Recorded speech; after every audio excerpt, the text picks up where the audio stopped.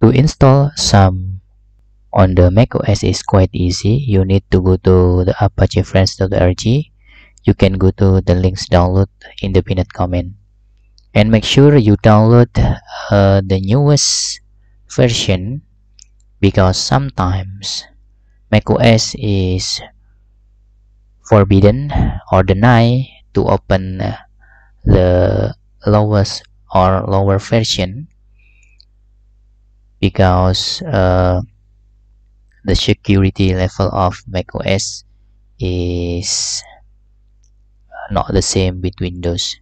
So you can double click after download the file.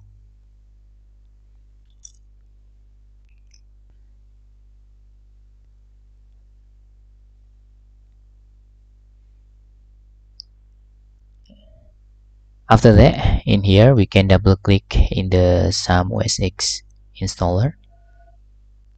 You can see the security is need to be granted. We can click open, type your password, click OK,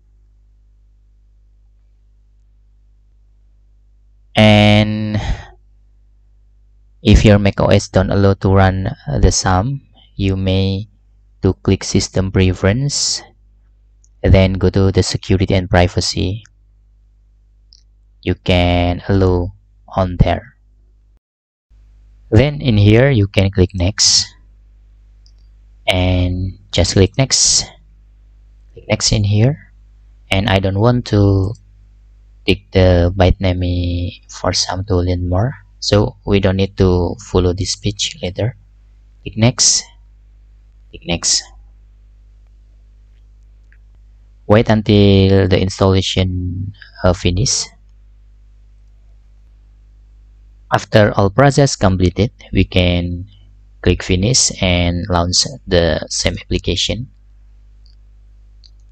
We will try to using Xampp later to create a website locally. Okay, this is our Apache web server is running. We can just start and stop like this. And in the next tutorial we will try to create a website locally. Okay, hope this video helpful for you. Tutorial how to install the Xampp.